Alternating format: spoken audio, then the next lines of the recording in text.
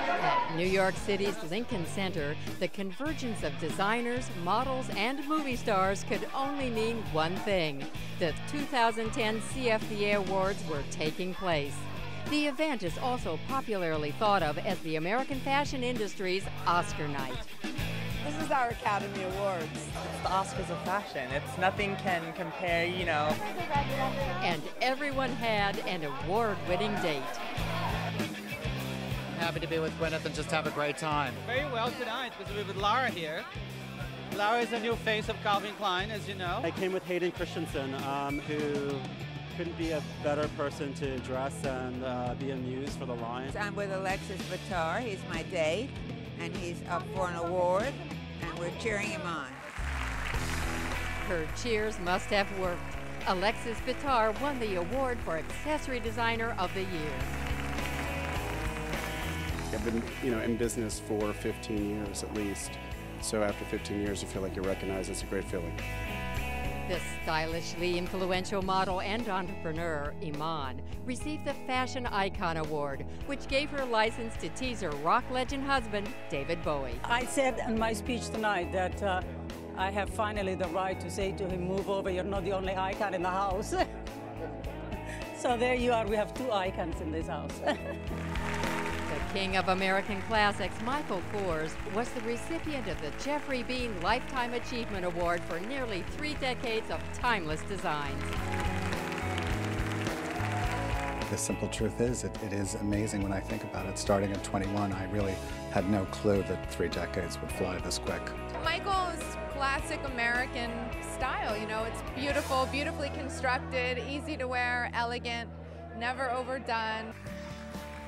It is with honor and great regret that I speak briefly tonight of the career and artistic achievement of the late, great Alexander McQueen.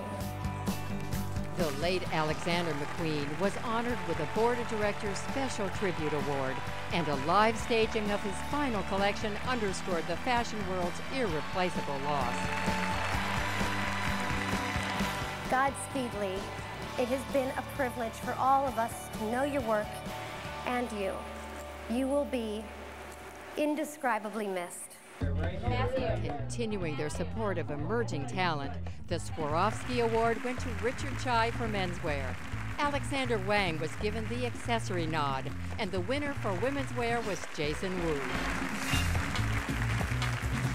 She's very pretty. I'm going to dress her later tonight. Donna Karan was on hand to celebrate her former employee, Christopher Bailey, with the International Award for his exceptional work at the British House of Burberry. I started my career here in New York, 12, 15 years ago, and I just could never have imagined these years later walking down this carpet thinking that I'm going to go home with an award, so kind of mind-blowing. So he came and he worked for the design room, and I never wanted him to leave. The menswear designer of the year is Marcus Wainwright and David Novell for Rag & Bones. And I thought he said Michael Bastian, to be honest. Because I had Yeah, you hope. You're like, come on, say the word. Rag, Marcus, David, anything. Start with that and we're good. The stunning Jessica Biel bestowed the always humble Marc Jacobs with the statuette for Women's Wear Designer of the Year. I thought that if this was to be our lucky night, after I think it's 4 years of being nominated for this award, that I'd give it a bit of a different spin. So I'll use this opportunity to publicly thank all the people involved for making our company what it is.